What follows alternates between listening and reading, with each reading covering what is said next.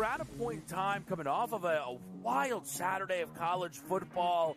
People are consistently peeking over at this board. He actually would not be my number one overall pick, nor would I bet him to be the number one overall pick. I think you got that next wave of NFL players, which is so enticing, which when you see Jaden Daniels come into the NFL and you go, I can get something like that with a guy with just as good an arm. Pro Football Today, only on SportsGrid.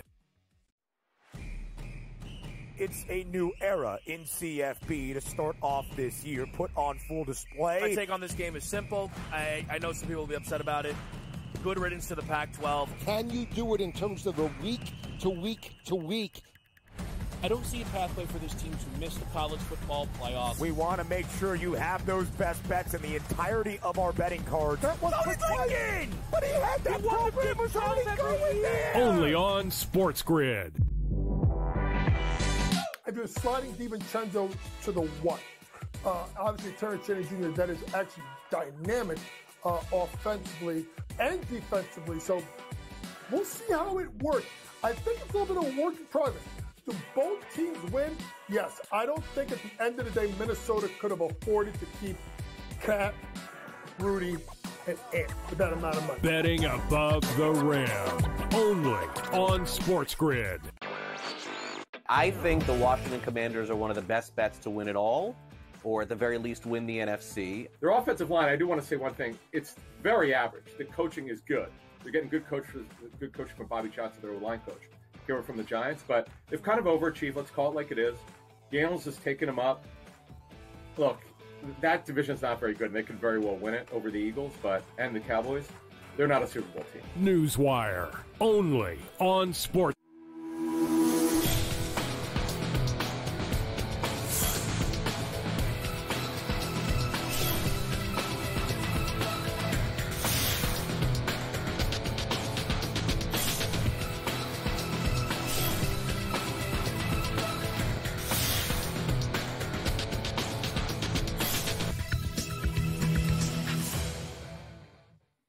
Good morning. Welcome to NewsWire here on SportsGrid. Happy Monday. Thanks for tuning in to our show here today. Boy, do we have a lot to recap from college and pro football over the weekend. One of the most exciting Saturday nights you could ever imagine in college football. We'll review that as well. Vinnie Iyer will join us courtesy of Sporting News. Also, Adam Kaufman with the latest in the NFL. Adam Caplan is with us on the show as well. So everything that happened in the National Football League we'll recap for you. Also, of course, we have guest contributors, as always, from Sporting News. So stay with us here on the grid.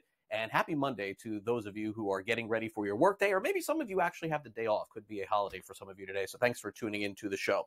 All right, in case you missed it last night, we had some Major League Baseball, not much of a game.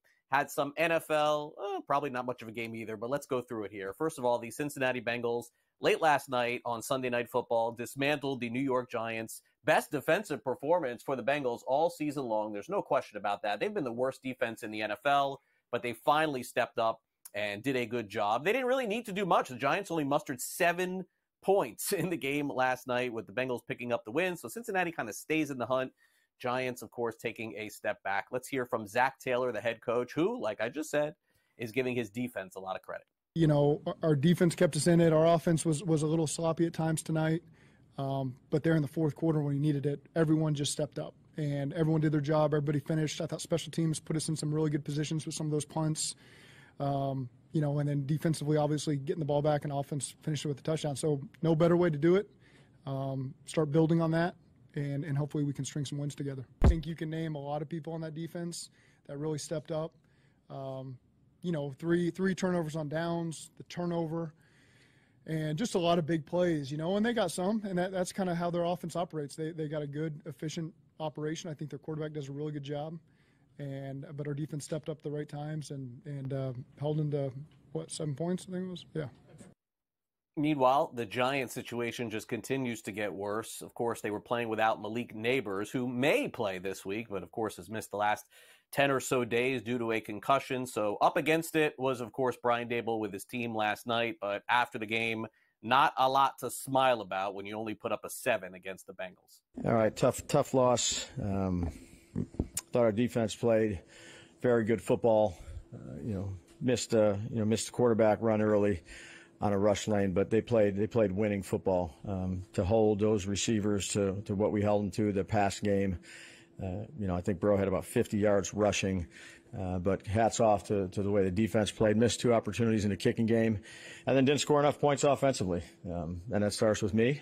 And it's hard to win games when you score 7 points, and that's the reality of it. That's probably a number of things, Dan. I'll go back and watch the tape. I thought we had some opportunities, throughout the game. Whether it be run, whether it be pass. We turned the ball over down there, on that drive, which was a good drive, and to come away with no points. And then I think 5 of 15, somewhere around there. Now we were aggressive on 4th down, as I thought we needed to be against this offense, but just couldn't generate any explosive plays. We did. We had the penalty. And then other than that, we didn't hit many explosive plays. Giants offense just ugly, in a word. And it has been like that for the majority of the season, although they did play well against Seattle a couple of weeks ago.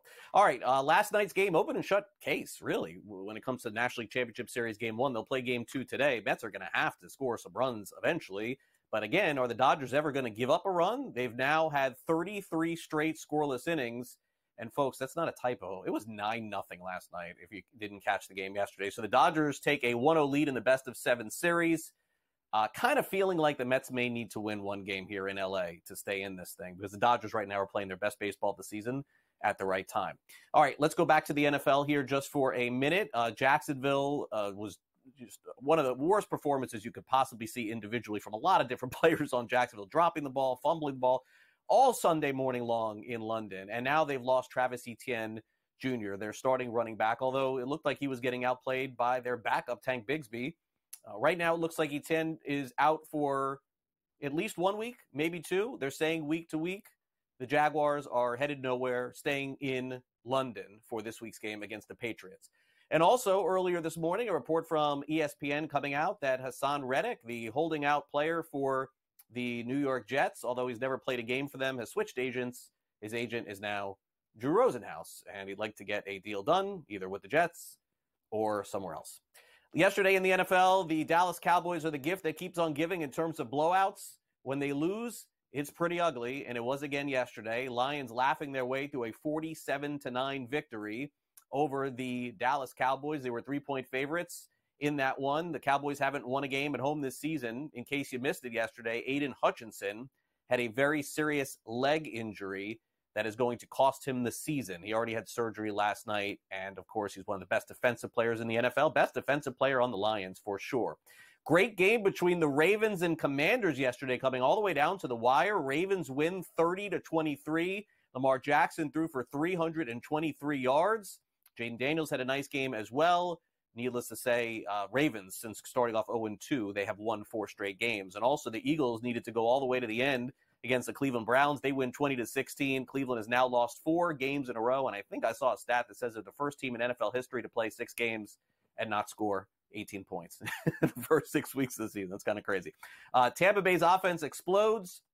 They go to New Orleans. They get 51 points. They ran for over 200 yards. They win 51-27. Remember a few weeks ago when the Saints were 2-0? And everyone was saying, yeah, they're legit. They've lost 4 games since then. And Tampa Bay has looked a lot better. By the way, that was probably the most impressive offensive performance for Tampa Bay in years, maybe even going back to before Tom Brady at quarterback. All right, interesting scenario playing out yesterday between the Chargers and Broncos. Not the game, because the Chargers dominated the Broncos pretty much start to finish. But their head coach, Jim Harbaugh, exited the game with heart flutters, is what they're calling it. But he returned to the sideline. The Chargers beat the Broncos by a final of 20-16, but it really wasn't that close. Chargers were 2.5. Some places they were 3-point favorites. But Harbaugh, pretty cheeky after the game, saying that he had to go into the medical tent, but it was much ado about nothing. Yeah, everything turned out to be okay. I deal with this, I guess, minor, it's called atrial flutter, and I got into an episode today with it, and then doctors checked me out, and it got back into sinus rhythm, normal rhythm, so came back.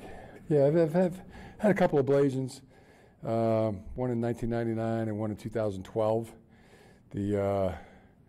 And I always remember the one in 2012 because it was during the Monday night game, Colin Kaepernick and the 49ers versus the Chicago Bears, and Colin had a great night that night. And, yeah, I knew I was in it during the game, and after the game, got checked out, and ended up having to have a ablation for that one because it didn't go back into rhythm. But 2-0 with in arrhythmias. Not something to be excited about. I would not think. All right, Packers dominated the Arizona Cardinals yesterday. Jordan Love threw 4 touchdown passes. Again, Green Bay wins 34-13.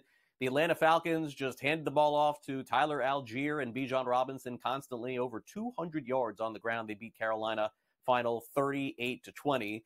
And also the Houston Texans went up very big on New England. Patriots made a lot of mistakes in this game, fumbles, interceptions, etc. Although Drake May did make his debut and throw 3 touchdown passes, but relatively speaking, game was not close.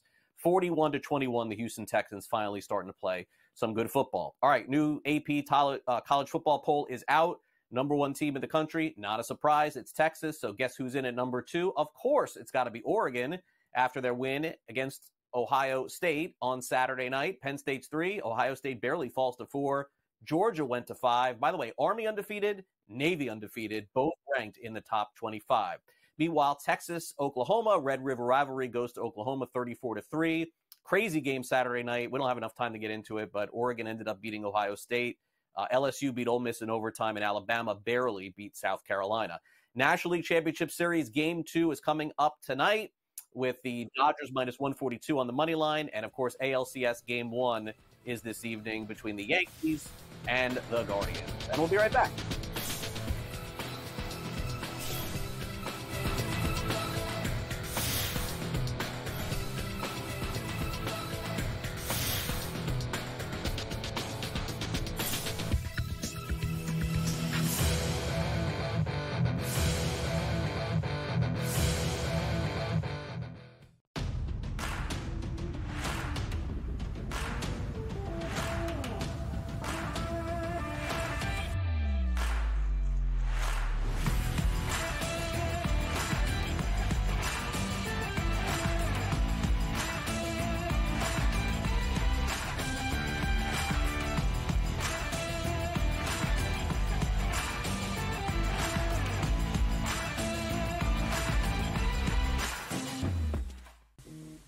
Right here with you on Pro Football Today on SportsGrid. Odds in motion, trying to see what lines have moved throughout the week. Never felt more comfortable in this set than I do for this year. I'm ready. I'm just getting angry. The hot takes are going to be here all long, people. What in the world is going on in Miami, Dom? It's not particularly anything to shy away from just because many people are on top of it. Hot take, hot take. I think this line is asking you once again to take New Orleans. Pro Football Today, only on SportsGrid. If you're sliding DiVincenzo to the 1, obviously Terrence Cheney Jr., that is actually dynamic offensively and defensively. So we'll see how it works. I think it's a little bit of a work in progress. Do both teams win? Yes. I don't think at the end of the day Minnesota could have afforded to keep Cat, Rudy, and Ant with that amount of money. Betting above the rim, only on SportsGrid.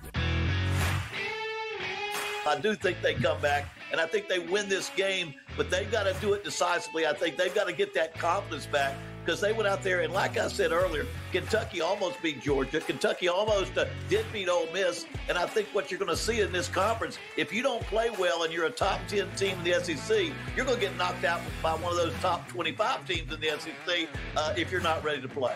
Powered by SportsGrid.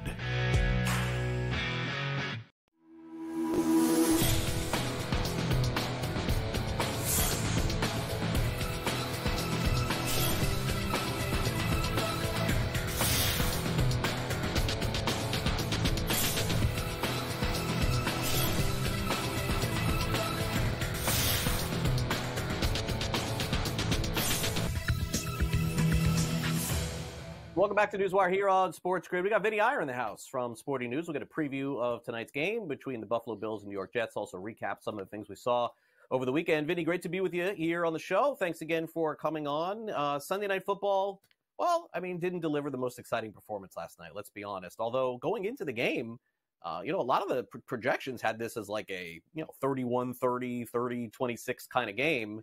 but neither the Bengals or the Giants offense really showed up yesterday. What happened? Yeah, it was strange because both teams were dealing with some key injuries defensively, and both teams have been red hot offensively. So maybe some adjustments being made, maybe just the way these teams have kind of not been living up to expectations early in the season. Maybe they had to just meet on the field to both figure that out. So the Bengals survive here. They were fortunate that last fumble went out of bounds. They could have been a little bit differently ending here if that had not happened. But very interesting developments here in week 6. All the favorites pretty much won. Most of the favorites, I think, covered. So it was very unusual based on the results of the first 5 weeks that we are pretty much looking at all chalk here in week 6. Yeah, that's the way it definitely went down. A lot of favorites winning and on the road, by the way, on Sunday as well. Meanwhile, Daniel Jones just can't get out of his own way on primetime games. 1-14 now on the season. It's been a rough go of it, without a doubt. All right, now the Chargers played the Broncos. This game definitely, to me, is one of the reasons why you can't sometimes look at the point spreads and just, understand what they mean. Because going into the game, you're looking at it, it's like, okay, Denver's playing better football. They won a couple in a row. Now they're going back home. They take on the Chargers. Chargers are 3-point favorites in the game. And guess what? They deserve to be. Probably even bigger than that. I mean, this was almost a total domination in this game. And to be quite frank, Vinny, right now, I'm not really sure what to make of the Broncos. I think the Chargers are going to be above 500 thanks to Harbaugh. It's not going to be pretty. It's not going to be fun. But my guess is they're going to win more games than they lose going into the last week of the season with a shot to make the playoffs.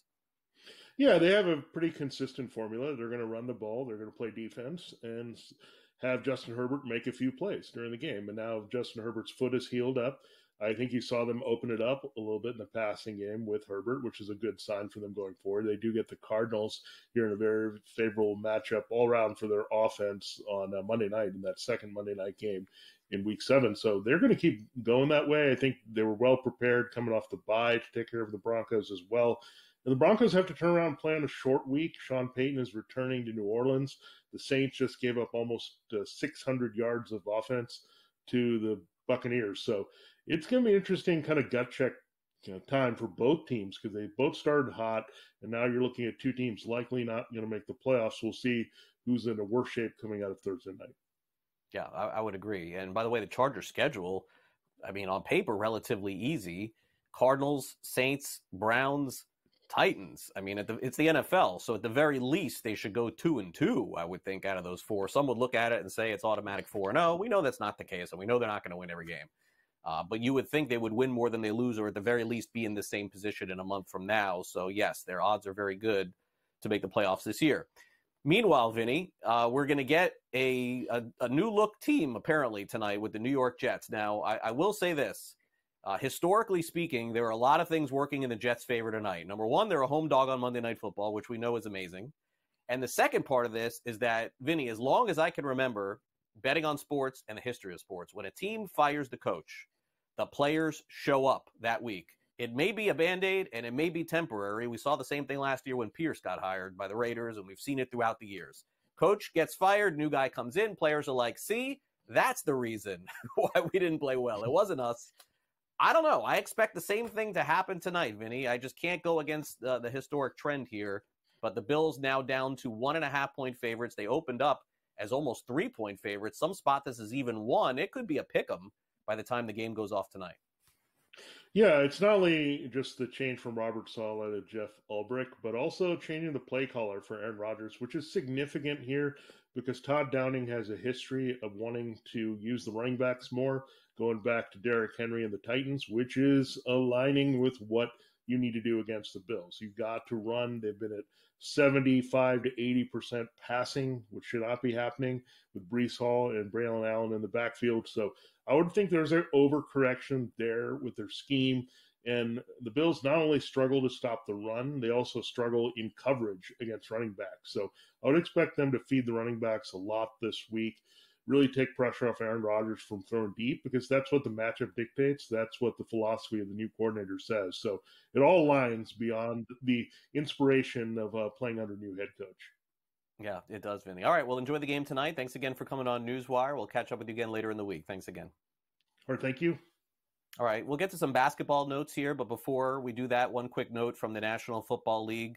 Head coach Mike McDaniel of the Miami Dolphins says Tua Tagovailoa will not play out of the bye this week against the Indianapolis Colts. That line is now shot up, opened up 2.5, now I think up to 3.5 or 4 Indianapolis Colts at home, although they do say that Tua will return at some point this season in the NFL. Now, in the NBA, Joel Embiid, his status right now for the beginning of the season has to be somewhat in question. He missed another game, and he's going to miss the entire preseason due to left knee injury management. He says he'll be close to 100% when the season begins coming up in a couple of weeks. Meanwhile, Jerry West becomes the first 3-time inductee to the Basketball Hall of Fame, Naismith Basketball Hall of Fame, of course, and he's a Memorial Hall of Famer as well. Also in the WNBA, we're paying attention, of course, to the WNBA Finals. The New York Liberty even up the series 1-1 with the Lynx. Breanna Stewart goes 21 points, 8 rebounds, and 5 assists. So we're keeping an eye on that as well. When we come back next, it's time for the SportsGrid Sound Off. We will talk a little college football and also talk a lot about the big injury in the National Football League yesterday. Not something that you want to see any time, and goodbye Fox not showing this injury over and over again, was Aiden Hutchinson suffered a broken leg. The update this morning is he did have surgery on it already, and it shouldn't preclude him from playing in the 2025 season, but he will miss the remainder of 2024. All right, we'll take a quick time out here on the show. We'll have the sound off coming up next, so stay with us here on SportsGrid.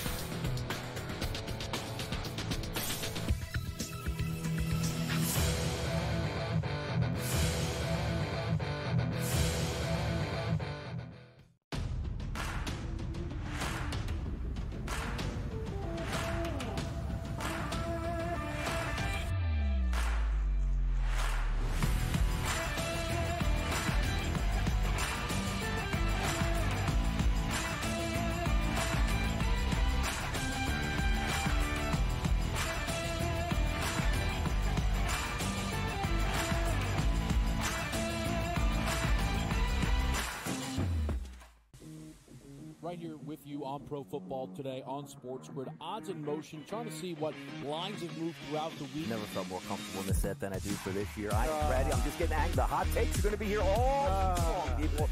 What in the world is going on in Miami, Dom? It's not particularly anything to shy away from just because many people are on top of it. Hot take, hot take. I think this line is asking you once again to take New Orleans. Pro Football Today, only on SportsGrid.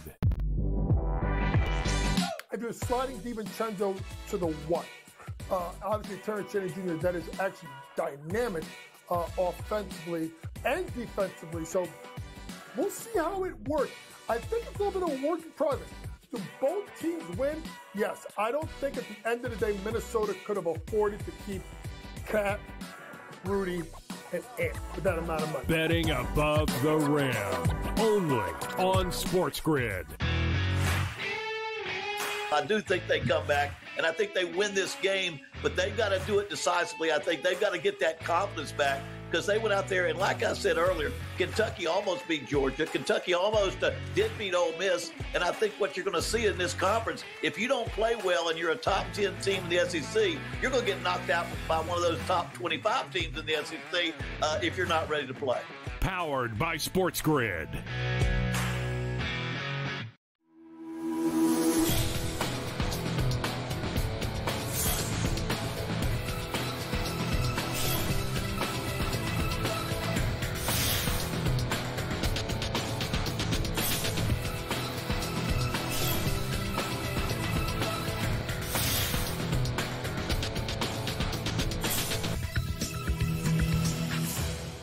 Welcome back to NewsWire here on SportsGrid. Some fun college football on Saturday night. It was worth staying up for. Lots of games coming down to not only the last minute, but the last play of the game. Let's get the very latest. It's time now for the SportsGrid Sound Off.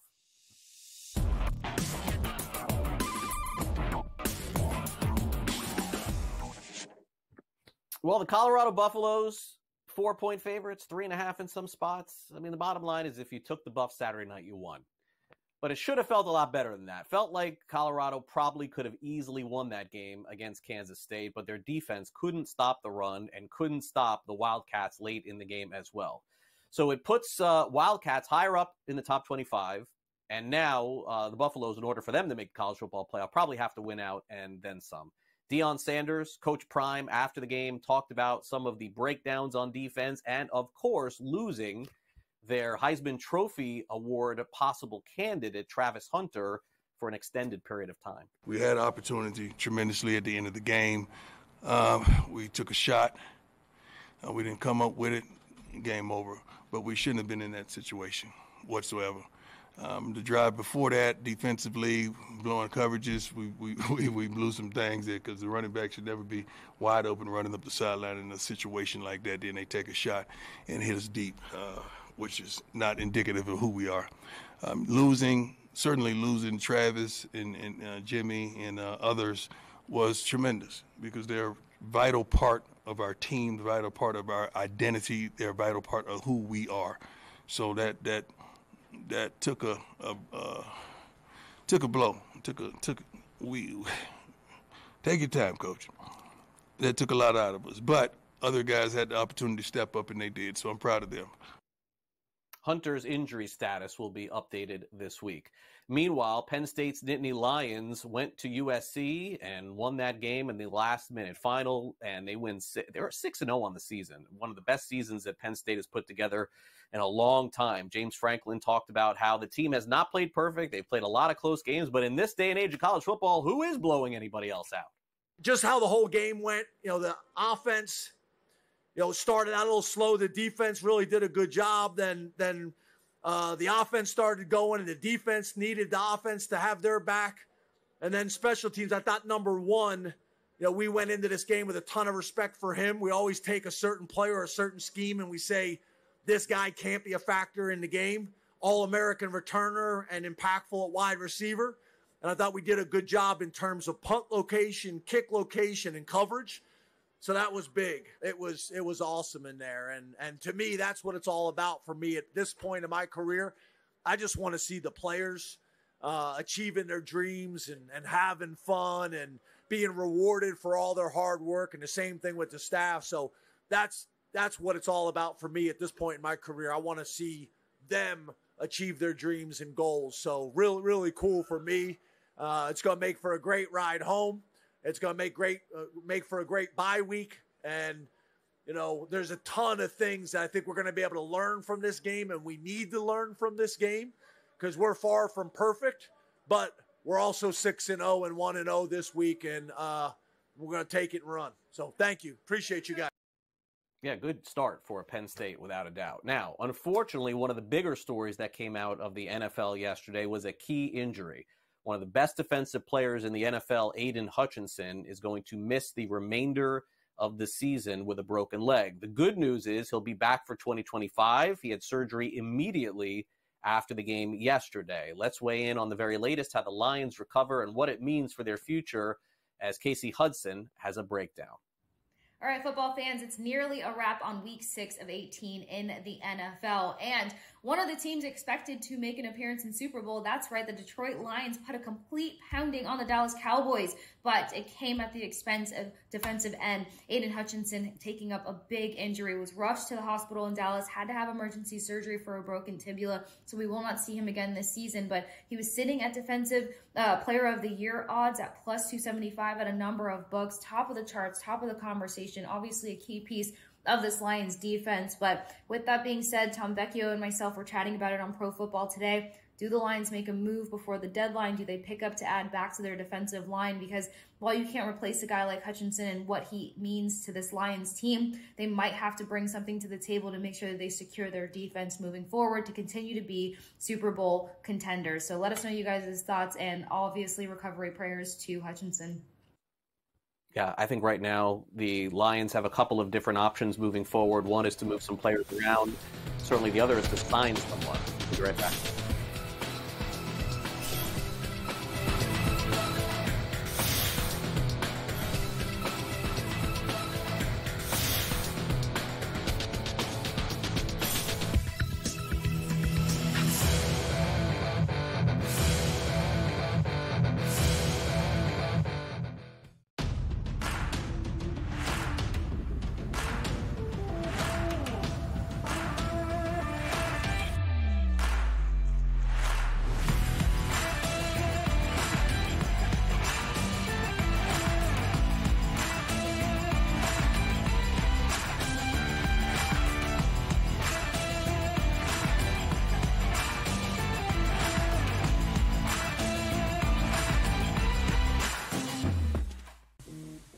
right here with you on Pro Football Today on SportsGrid. Odds in motion, trying to see what lines have moved throughout the week. Never felt more comfortable in this set than I do for this year. I am ready. I'm just getting angry. The hot takes are going to be here all long, people. What in the world is going on in Miami, Dom? It's not particularly anything to shy away from just because many people are on top of it. Hot take, hot take. I think this line is asking you once again to take New Orleans. Pro Football Today, only on SportsGrid. If you're sliding DiVincenzo to the one, obviously Terrence Channing Jr., that is actually dynamic offensively and defensively. So we'll see how it works. I think it's a little bit of a work in progress. Do both teams win? Yes. I don't think at the end of the day Minnesota could have afforded to keep Cat, Rudy, and Ant with that amount of money. Betting above the rim, only on SportsGrid. I do think they come back, and I think they win this game, but they've got to do it decisively. I think they've got to get that confidence back because they went out there, and like I said earlier, Kentucky almost beat Georgia. Kentucky almost did beat Ole Miss, and I think what you're going to see in this conference, if you don't play well and you're a top 10 team in the SEC, you're going to get knocked out by one of those top 25 teams in the SEC if you're not ready to play. Powered by SportsGrid.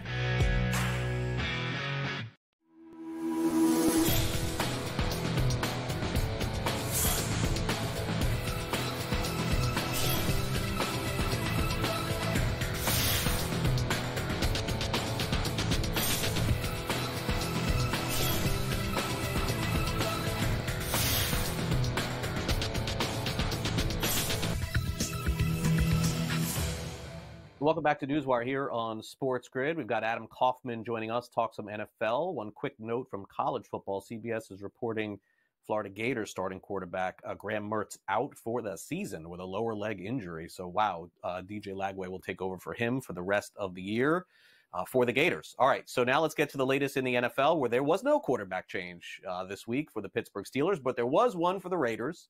So Adam and I will sit down and, break this thing down. And honestly, not great quarterback play, I would say, from either quarterback in this game between the Steelers and Raiders. The funny thing, Adam, is that if you were not a reality football fan and only a fantasy football fan and really didn't pay any attention to anything else except for Justin Fields' fantasy numbers, you would think this guy's fantastic. I mean, every week he's rushing in touchdowns. I mean, his numbers never look good. You watch him play, he's almost getting picked like every time. Steelers keep winning, and his fantasy numbers keep racking up. It's fair, but I think the most important thing that you just said right there was the Steelers keep winning. So all of these people that are out there just waiting and wondering, when is Russell Wilson going to get his opportunity? Let's remember that Mike Tomlin is not a sentimental head coach. There are some coaches out there that may have from the very beginning said Russ won the job for week one. And yes, he was unavailable to play as a result of the injury, but when he's back, it's his. He'll step right back in. No, Justin Fields has done well enough. I know that the numbers are maybe more impressive than the eye test, as you noted, but he's leading this team, or really the defense is leading this team, but he's not hurting this team, and they are winning. They are winning games. They are sitting there at the top of the division, and so long as that continues, because I was someone that came in with lower expectations for the Steelers this year, and that wasn't so much Tomlin and the supporting cast, that was specifically Russell Wilson. I didn't like the signing, the acquisition. I didn't think he was going to be a good fit for the team at this stage of his career, even for the culture in the city of Pittsburgh. I just thought it was a bad move. And you know what? We may never see it play out, because so long as Justin Fields continues to perform at this level and the Steelers perform at this level, then that's all that matters. Tomlin will keep rolling Wilson out there as the backup quarterback, and that'll be it. There won't be a change. He has no urgency to make a substitution here just for the sake of ego or something like that. This is right now Justin Fields' job, and so long as the results continue, it's not going anywhere. Yeah, I mean, I think you have to wonder if Wilson has played his last down in the NFL. I would agree. I would see absolutely no reason to switch, even if the Steelers were to lose a couple of games in a row. It doesn't make any sense to me. Okay, so the Panthers hung with the Falcons for the first half of this game. And, I would say, Adam, of all the teams in the NFL in a very short sample that I've been impressed with the last couple of weeks, it has been Atlanta. It does seem like all those pieces are starting to come together. They're running the ball very well. All of a sudden, Pitts is now involved in the offense. Cousins just looks for London over and over and over again, which is, sort of what he did in the past in Minnesota, whether it was Diggs or with Jefferson. Look, Panthers are one of the worst teams in the NFL, so I'm not going to sit here and jump up and down for Atlanta. But in a division that all of a sudden seems a little bit more competitive with Tampa Bay playing well, I have to say I am impressed with what I've seen from Atlanta recently. So look, I've come on a Monday or Tuesday on this show or elsewhere and talked football in response to the weekend. And I've done this before, and yet I feel like I need to do it again. So much as, not just the viewers and listeners, but for myself, as if I'm looking in a mirror. This needs to be a public service announcement. Can we stop fooling ourselves into investing in the Carolina Panthers? I did the show yesterday, in-game live Pro Football Today with, or Pro Football Game Day, I should say, with Scott Wetzel and Joe Madden. All three of us, we were on the Panthers plus 6.5. And then obviously you look at what happened. It was the Falcons pulling away in the end, even though the Panthers did lead at points in that game. It's just week after week after week, you see a number that's just appealing enough to say maybe this will be the time that the Panthers sort of figure it out, don't necessarily win, but they keep the game close because look at what the Dogs have been doing so far this year. And yet they're the one dog that never seems to figure it out. And they are 1-5. So I'm done. I'm done putting my money on Carolina. It's just, you're lighting it on fire. But with respect to the Falcons, yeah, I mean, if so long as Kirk Cousins is healthy, and largely throughout his career he has been. I know last year was an outlier. He's generally a very durable guy. So as long as he is out there on the field, it doesn't really matter if he's going to have tunnel vision for Drake London. If he gets himself open, which he did, especially in the second half yesterday, Kyle Pitts, like you said, when they figure out how to utilize him the right way, which has been a very up and down process throughout his career, he is a good tight end, more of a wide receiver than he is a tight end. And then, in terms of that running game, it's not Bijan Robinson alone. Tyler Algier had a great game yesterday. And so Cousins, who cares about the age? Who cares if he's got Michael Penix breathing down his neck or anything like that? It's a good team. It's a good Atlanta team. Scores a bunch of points. Yes, allows a bunch of points as well. But they've figured something out here where they've won a few straight games. And again, they are sitting tied for the top of their division. I like the way they're playing. Yeah, I do too. And I think you're right. It's kind of funny with Carolina. It's like, that's the one team that gets points on a weekly basis that you're like, maybe they'll hang in there. And then in the end, something bad happens and they lose by a lot. All right. Speaking of money, I'm pretty sure first of all, the books got killed yesterday. Probably first time all season long. About time. Yeah, this was it. No, they got killed yesterday. And they got killed more on this game than any other game this season. The Bucs were the most bet team in the NFL all season long. Every contest, every bit of money, 90-something%. Everybody faded the Saints with them changing starting quarterbacks. And you know what? At halftime, it looked like, the Bucs are going to win on this one. But the Saints were fraudulent after they were 2-0. They're even more fraudulent now. All those performances of scoring 50, they're now giving up 50. Buccaneers have found a way to run the ball big, but as I said, Adam, and you doing shows here, as well, is that you couldn't find anybody to take the Saints, and books naturally are going to get beat bad on that. Funny you say that because I was on the Saints yesterday. Obviously, it did not work out in my favor. Look, for a little while, it's sort of like we were talking about the Falcons and the Panthers. For a little while, it looked pretty good. It's especially with like a 27 point second quarter there for New Orleans. Yeah, I mean, the Rattler and company, they just wouldn't go away. It's just that second half, it largely belonged to the Bucs, and Mayfield and Godwin especially went nuclear. That fourth quarter was when they really pulled away. I mean, even going into the fourth quarter, if you were on the Saints, you were still in a position where you thought, all right, like this could happen for me. And then it's like a 20-0 advantage for Tampa Bay in that fourth quarter to put them away. And so this Saints team, 2-0 to start the year, 4 straight losses at this point. It's hard to, it's little apples to oranges because, as you noted, it was Rattler yesterday and not Derek Carr. But this team always seemed a little fraudulent, didn't it? Going back to the start of the year and just blowing out teams and scoring 90 points through the first 2 weeks. This can't continue, especially if they run into defensive issues, which is exactly what has happened. As far as the Bucs go, I think I just kind of look at them the same way I looked at them last year. They should be a playoff team, or at least in that playoff conversation. There's a lot of offensive talent. There are a lot of holes on defense, and they're going to score at will. They're going to be in a lot of these games. They're going to be in a lot of high-scoring games. Yeah, it looks like a team to fade for me, to be honest, after that performance last week. But my dog was your guys, New England, and I felt from the coin flip, I felt that was a bad choice. Like milk was a bad choice. All right, Jets and Bills. Jets and Bills. This is my favorite Monday Night Football game of the season. I hate to say it. It is, though. The coaching bump. College, pro, I always bet on the team that fires the coach. And a Monday Night Dog at that, too. So I got the Jets tonight, plus 1.5. So I'm with you, and honestly, at this point, you may as well just take the money line, right? I mean, when it's plus 1.5, you have to, maybe go 50-50 or whatever it is. And it's not just the coaching bump. The Bills have been a little up and down, and let's not forget, even though very clearly so of the Jets, which is why Robert Saleh is no longer there, Aaron Rodgers, and most of this, the vast majority with Green Bay, but Aaron Rodgers is 7-1 against the spread, 6-1-1 straight up at home as an underdog in his career. All right, Adam. Great stuff as always. Have a good week. You too.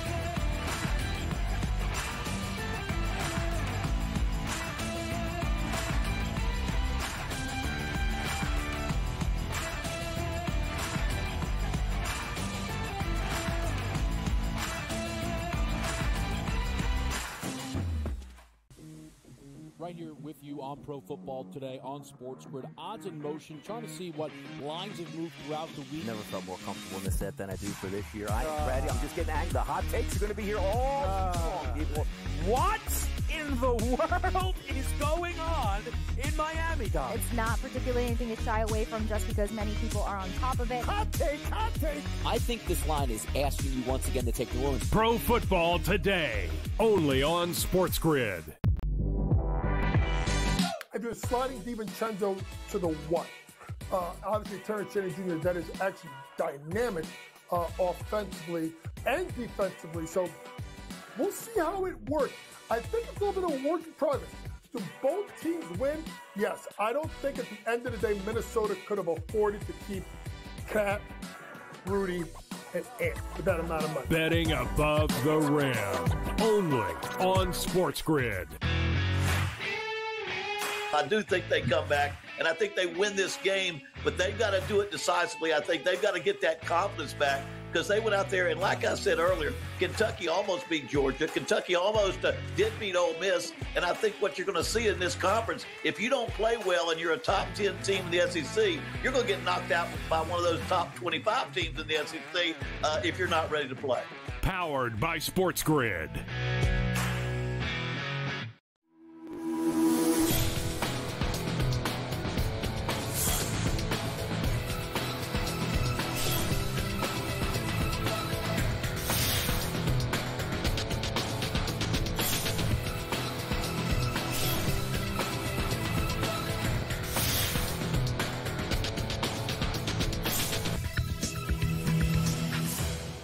Welcome back to NewsWire here on SportsGrid. Adam Caplan, our SportsGrid NFL insider, is with us to go over some of the results in the NFL yesterday and things moving forward as well.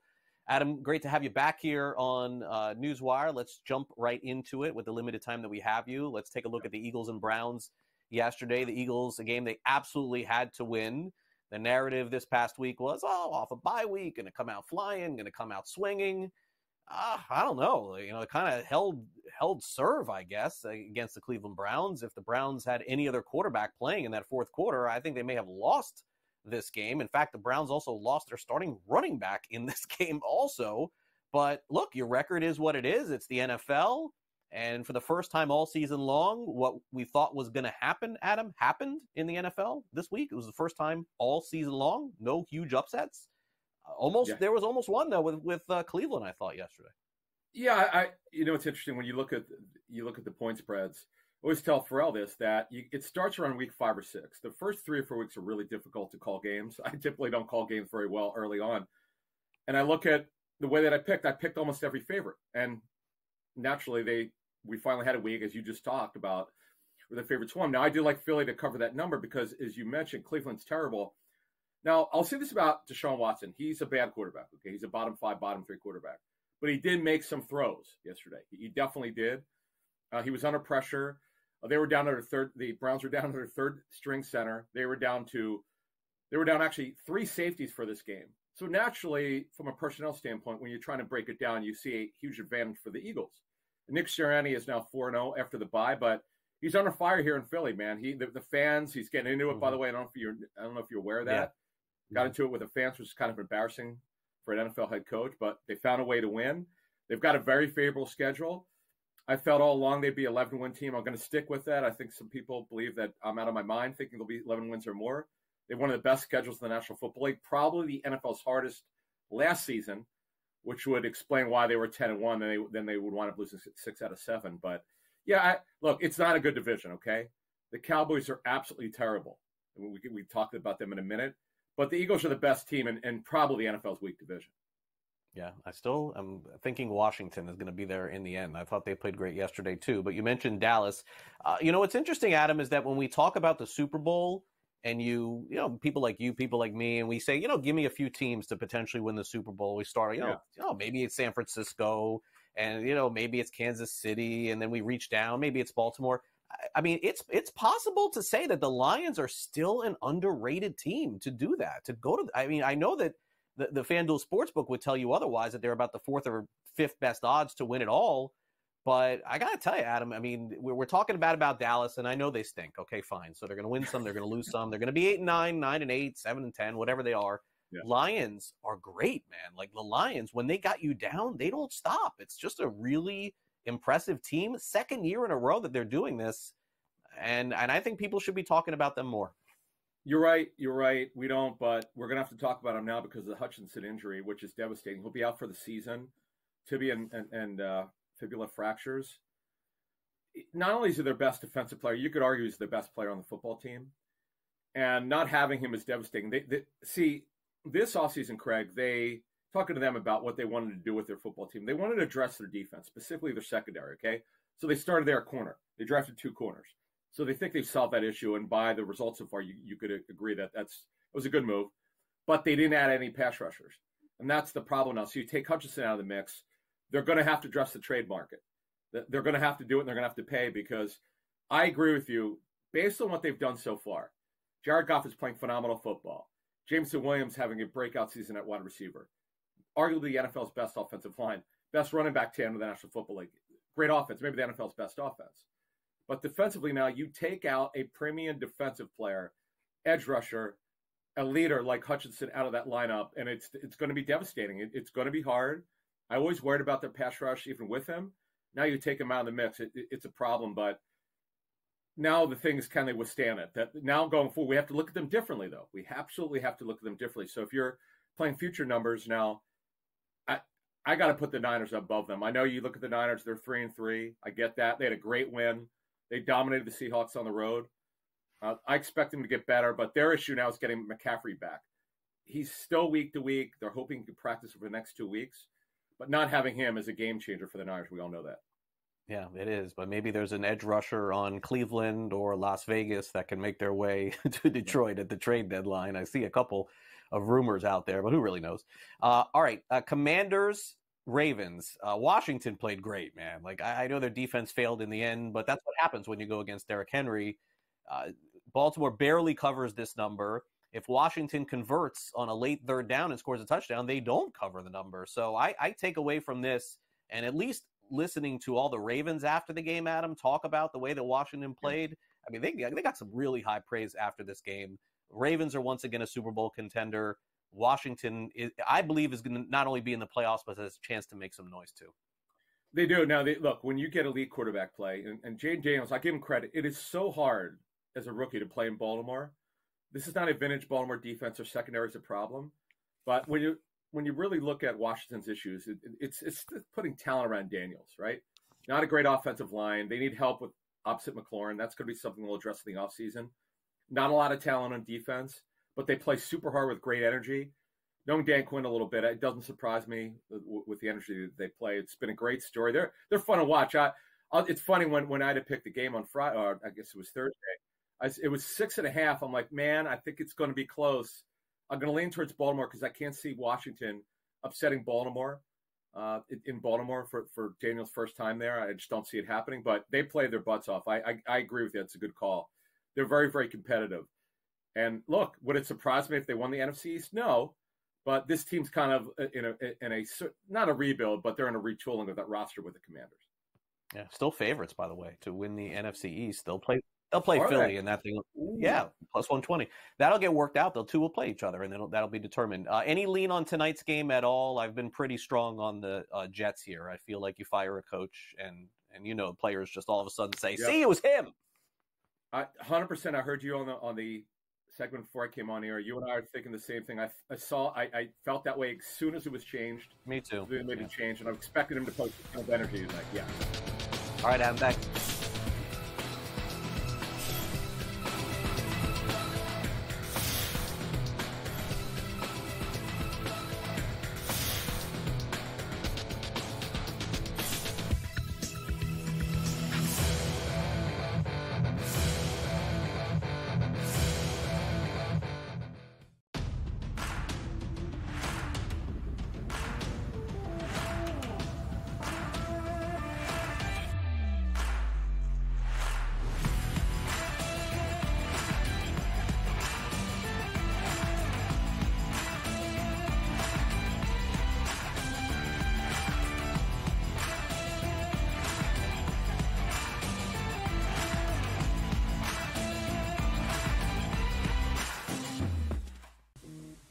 Right here with you on Pro Football Today on SportsGrid. Odds in motion, trying to see what lines have moved throughout the week. Never felt more comfortable in the set than I do for this year. I am ready. I'm just getting angry. The hot takes are going to be here all long, people.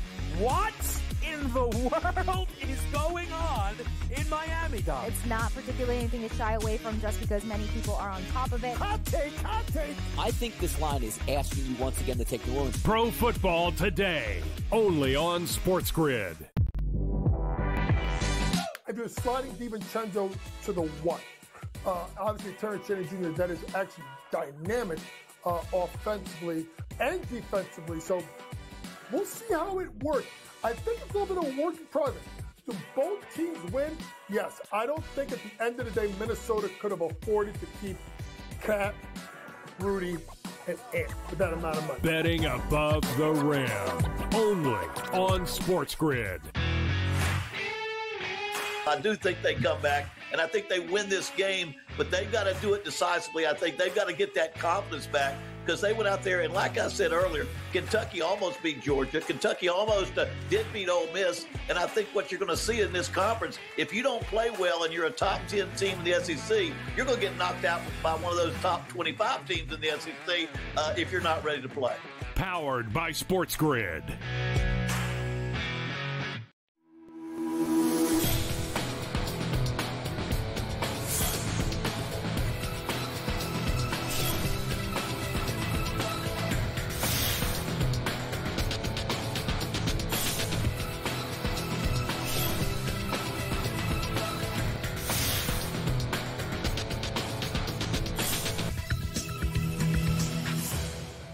Welcome back to NewsWire here on SportsGrid. A few minutes left in the show before we turn it over to the early line. We'll get into some results in college football. Also, one NFL head coach having an issue with the fans and one NFL quarterback having an issue with TMZ. Yep, that's what we got covered here for you in this edition of Last Licks.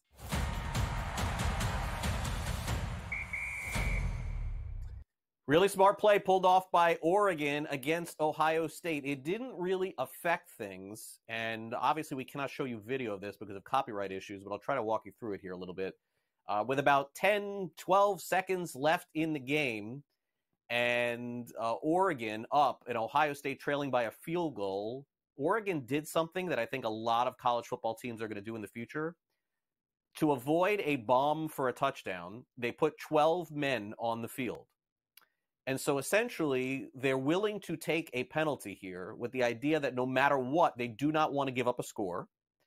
and it also runs time off the clock. Folks, it was a great idea by Oregon, and it did run time off the clock, and essentially Ohio State's quarterback forgot how much time there was on the clock. He ran the ball the next play, and the game ended. What they did there didn't affect the outcome necessarily of the game, but the competition committee in college football has got to look at this because there's no possible way that at the end of every game, what teams can do is just throw 12 men on the field for a Hail Mary. They break it up because of 12 men, penalty on the field. They get to do it all over again with no time left. I don't know. Really genius move on the side of the Ducks.